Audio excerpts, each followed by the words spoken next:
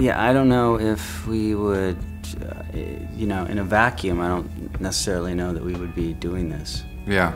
I think it's that feeling that we've had throughout since the band broke up, really. Just this sense that there's people that are still interested, that genuinely love the music, and I think that was the main impetus. That was the exciting thing about doing it, because it's just it's almost an obligation in a way, I feel like. Yeah, because when we might be doing music together, but it probably wouldn't be the Failure sound per se, but because the interest in the band has actually grown since we broke up in '97, we kind of felt like, hey, let's do Failure. You know? It was, when we came out, it was all about grunge and Pearl Jam and Nirvana, and I think our sound didn't check all the boxes for grunge, and so it was a bit of a problem. It was kind of like, well, it doesn't quite fit, so we're not too sure about how this is going to work in this environment. Now that that's all passed and people are just kind of experiencing the album for what it is and not trying to compare it to other bands, it feels just better now. The cool thing with Fantastic Planet is there was, like, when we were making it, there was no support. I mean, the feeling was sort of like, well, this is just for us. Mm-hmm, yeah. You know, there was not this great expectation. There wasn't a feeling of a lot of support coming from, you know, record companies with resources, and, you know, it was just, we were just making exactly the record we wanted to make at that point. And then Slash was always kind of like that with us.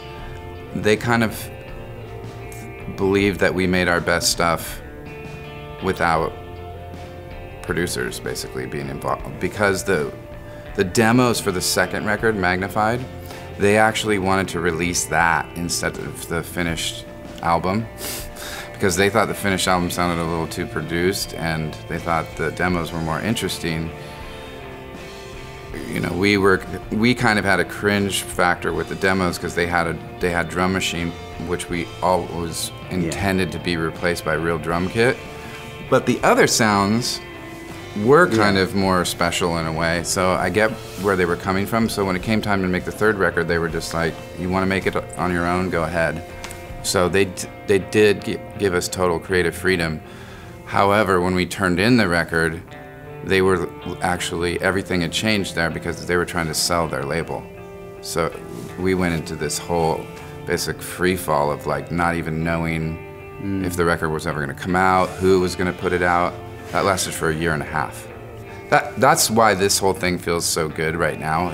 It didn't end well for us in the '90s. We never felt like the album got the recognition it got. We had drug problems. The label was, like, sort of ambivalent. Now, coming back now, it's just more about the music now, and there's nothing really getting in the way, at least so far. Yeah, I think that it was the drugs and the state that I was in, where I was sort of in over my head with the drugs. I was not in control. That became metaphorical to the theme of the record. It's kind of like that was the muse, or the you know, what was driving the underpinnings of all the songs emotionally. Instead of it being a person, it was substance, kind of. No, we got some songs. Yeah. We got new songs. Yeah, I mean, the thing is that we have a lot to live up to for ourselves, and I think we're basically, if we ended up with a record that it just wasn't, it didn't stand up, I think we would just forget it. Yeah. We talked about that at the beginning. Should we just do a reunion and just play a tour, playing the old songs, you know, like more of a proper reunion where it's just like a band playing their old songs for the people who were their fans back then?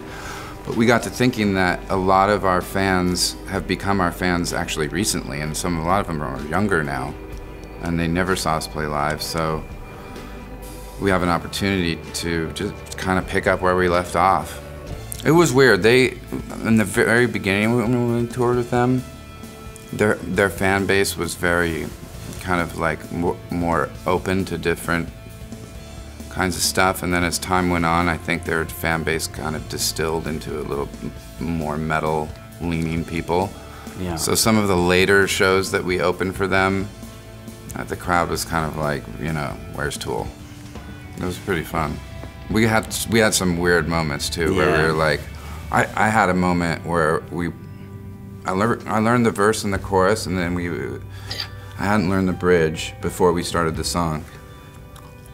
Started the song, got through the verse, got through the chorus. The bridge was coming, and I was literally just gonna let my hands drop, and they found the right chords, and my mouth was like watching my hands. It was a really weird feeling. Yeah, we were both like looking at each other in amazement at a few points. Yeah. We would forget sort of the big chord changes of songs, but then when you'd come into a bridge where there was kind of like a fairly complex picking pattern, or you know, the notes were all over, and your fingers were just doing it, you know, despite your head. You were just kind of, so it was strange. I think we knew pretty early on that it was gonna, we still kind of had the thing.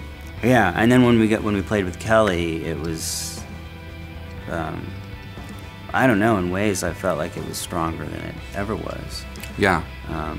So, I mean, of course, it's a little hard for us to tell. We're a little slightly close to it, but I feel like we're playing some of the stuff better than we did in the 90s.